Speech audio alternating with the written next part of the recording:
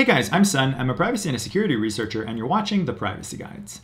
One of you recommended an episode of the Joe Rogan Experience where Moxie, who is the founder of Signal, is guest, and that episode is really cool, so thanks for mentioning that. While listening to the episode, Joe mentioned two things that he didn't like about Signal. One of them is that when you're writing to people, they see the little ellipsis, so they know that you're typing. And he didn't like that, but that's something that's super easy to fix in the preferences, and I'll show you guys how to do that in a second. I also showed you guys how to do this, I believe, in my last episode on Signal, which I'll link in the description. Now, the other thing that he doesn't like, and I'll let him explain. I have two bones to pick with you guys. Yeah. Two things that I don't necessarily like. All right.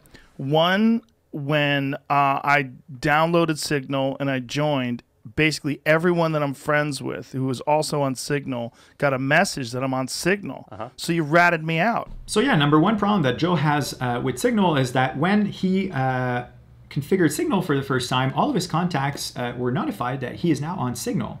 And yeah, that's actually a problem that I also kind of have with Signal. I wish there was a way for Signal not to do that. But the real solution, I believe, to this problem is to use a separate phone number for Signal. There are multiple benefits to doing that. One of them is that I don't necessarily like the fact that the people with whom I have Signal conversations know what my real phone number is. And the reason for that is, among other things, a lot of banks will use that phone number for two-factor authentication, and SIM port or SIM swap hacks are actually something that is prevalent. Now, the other reason is a lot of accounts when you call in for tech support or whatever, they'll say like, oh, what is your phone number? And it's one of the things that people tend to use to authenticate us. So I really like having a separate identity on Signal. To achieve this, we've talked about that in my last episode on Signal. I'll link it in the description, but the reference material on how to create a Signal account using a personal phone number using a personal phone number, there are two ways. Either you get yourself a prepaid SIM card and then use that one while going through the Signal registration process. The other way is to use Twilio to buy a virtual phone number and just forward calls and SMS text messages to your real phone. And that will kind of create a bridge, and it will allow you to register a Signal account. And that is what I am going to show you guys today.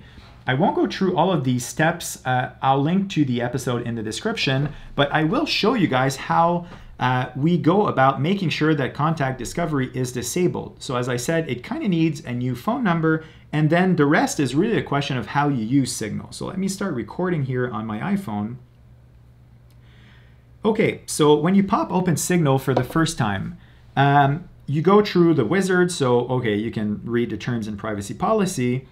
And then we need to enable permissions here. Signal would like to access your contacts. That is the part, and I'm talking to you, Joe. You want to make sure that you don't allow this. That means that Signal cannot know who your contacts are. Therefore, it cannot enable contact discovery and let them know that you're using Signal. Clearly, you need a new phone number for this, but that step is so very critical. Now, Signal would like to send you notifications, no problem there. Then I registered a phone number on Twilio that is essentially a test phone number just for this episode, so please don't try to get in touch with me through that. Now, I also forwarded text messages to my real phone so I can go about activating my Signal account here. So I won't show this on screen, but now I'm in, so I can go about registering without transferring data from another phone. I can go about typing my name here. And once this is done, we need to create a PIN. I would recommend using an alphanumerical PIN and storing it in your password manager, for instance, or somewhere safe. But for the purpose of today's episode, since this is not a full walkthrough of how to, harden, secure Signal or how to create a Signal account, I'm just going to disable it just to move through the next step quicker. And that is where Signal will ask us again to enable contacts. And I will tell it not now. And if ever it reminds me about this, I will tell Signal I will not allow Signal to have access to my contacts in the future. Once this is done, the other problem that Joe had is really easy to solve. If you go in privacy, you just disable typing indicators. So that's really a piece of cake. So Joe, if ever you're listening to this, those 2 steps, using a separate phone number, not allowing Signal access to your contacts, and disabling typing indicators in the settings, that is it. Signal is an amazing project. It's actually pretty simple to fix those 2 problems. So I hope this is helpful to others as well.